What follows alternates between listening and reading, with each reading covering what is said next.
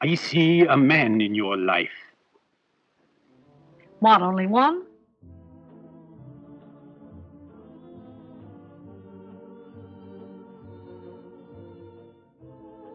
In the mid-1800s, a series of supernatural and miraculous events spurred the birth of a religious movement in upstate New York.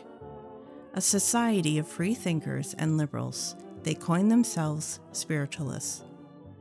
Quickly growing in numbers and needing a place to assemble and study, in 1879 they purchased 20 acres of land on Cassadaga Lake for $1,845. Men and women worked side by side, felling trees, clearing brush, and making paths.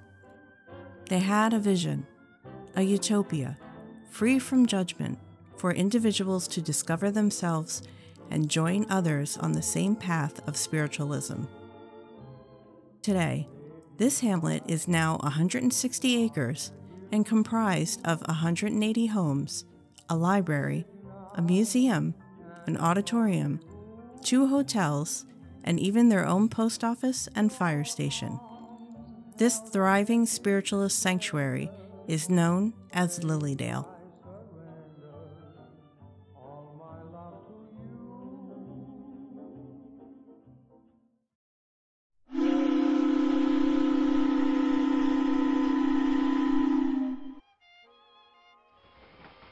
They came by any means necessary, by foot, by rail, horse and buggy, some even sailing across oceans. These weary travelers flocking to the city of light.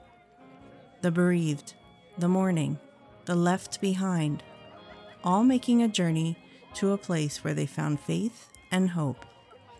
For 143 years, this close-knit community has quietly comforted thousands of grieving souls, while staying rooted in science and dedicated to God.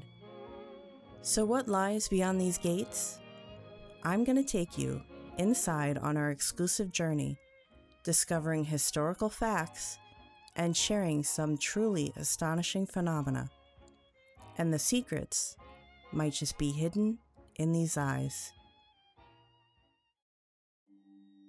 To fully understand the catalyst behind the spiritualist movement, we need to take a step back further in time, to a little cottage in Hydesville, New York.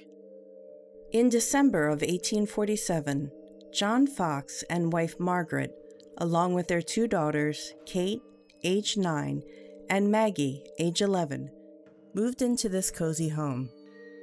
Within 2 months, they had reported mysterious knocking sounds as nightly occurrences.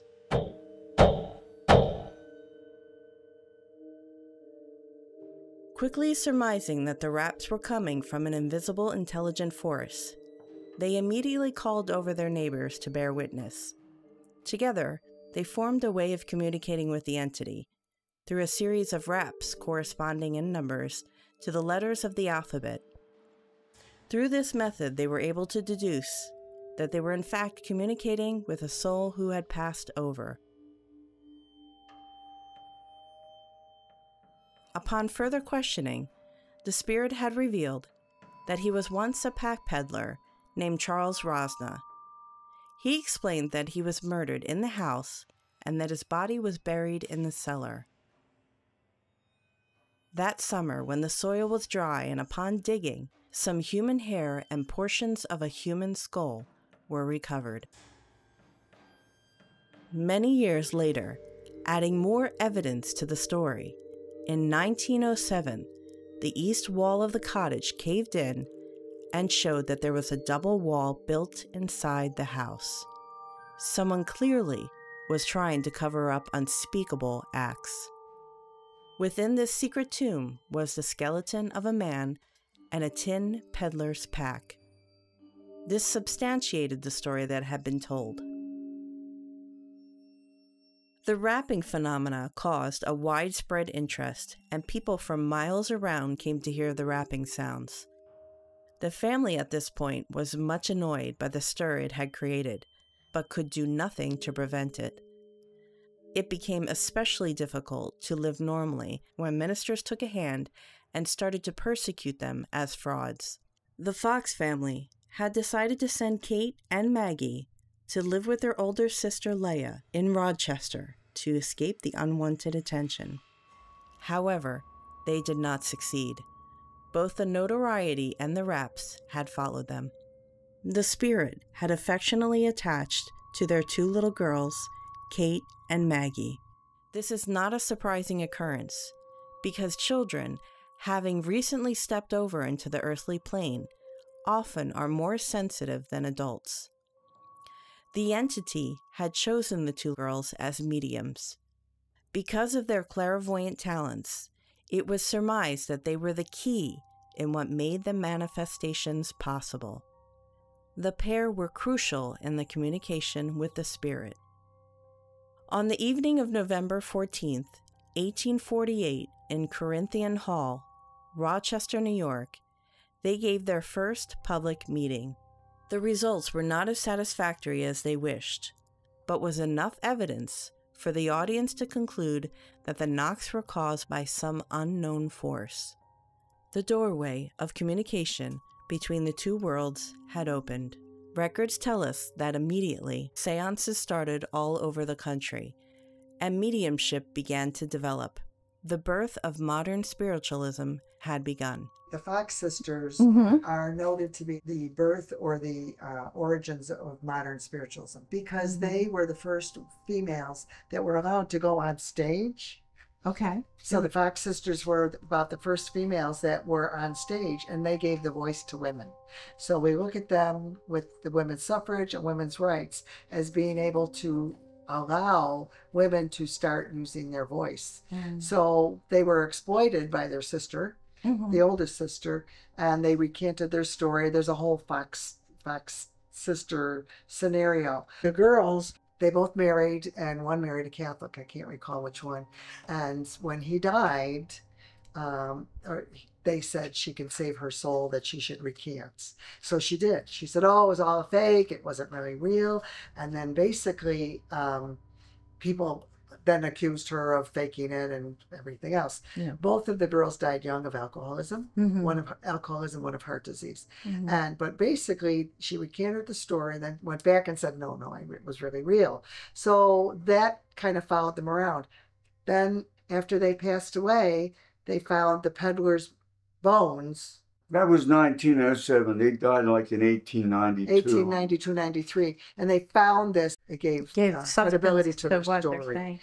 So the Fox cottage, it was moved to Lilydale in 1915. And then Floyd Cottrell, who was local from the next county over, south of Buffalo, Floyd Cottrell also did mediumship by hearing tappings. So the Fox sisters got their messages from hearing knockings or tappings.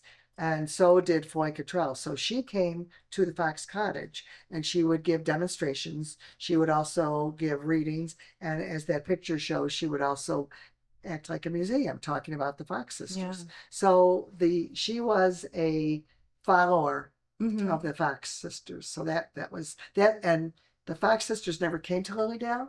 They were not even known as spiritualists. Floyd Cottrell was a medium, and I assume she was a spiritualist also. And she came here. She wasn't famous. She didn't become famous like some of our other people that have come to Lilydale, but she followed in their footsteps, and that was her association with Lilydale. The Peddler's Pack was found in the Fox cottage in Hydesville, New York. We ended up bringing it here. In 1907, kids were playing in the basement and the wall broke apart. The skeleton in the peddler's trunk was in that.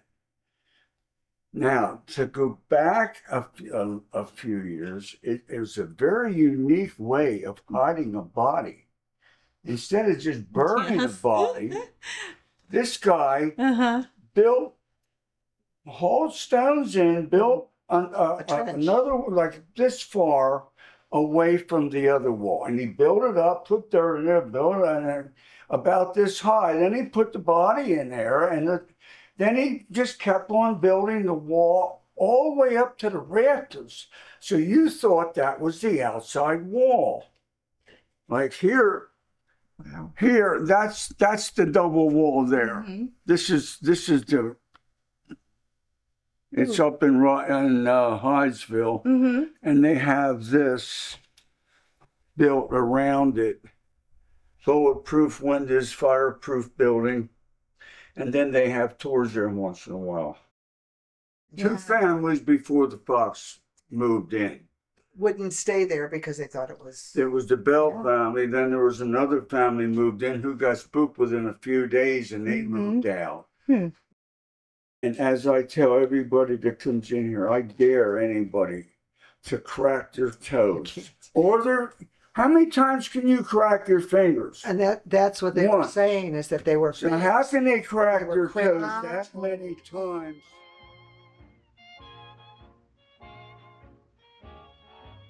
Were the Fox sisters just socially persecuted because they were free-thinking women who dared to speak in public? Now, 130 years later, after their deaths, more and more evidence has come to light. Maybe now they can rest in peace, feeling vindicated. It's all forgotten now, the trouble and the pain, forgotten every word I said, forgotten every tear you shed, we're still in love. It's all forgiven now, we're back in lover's land.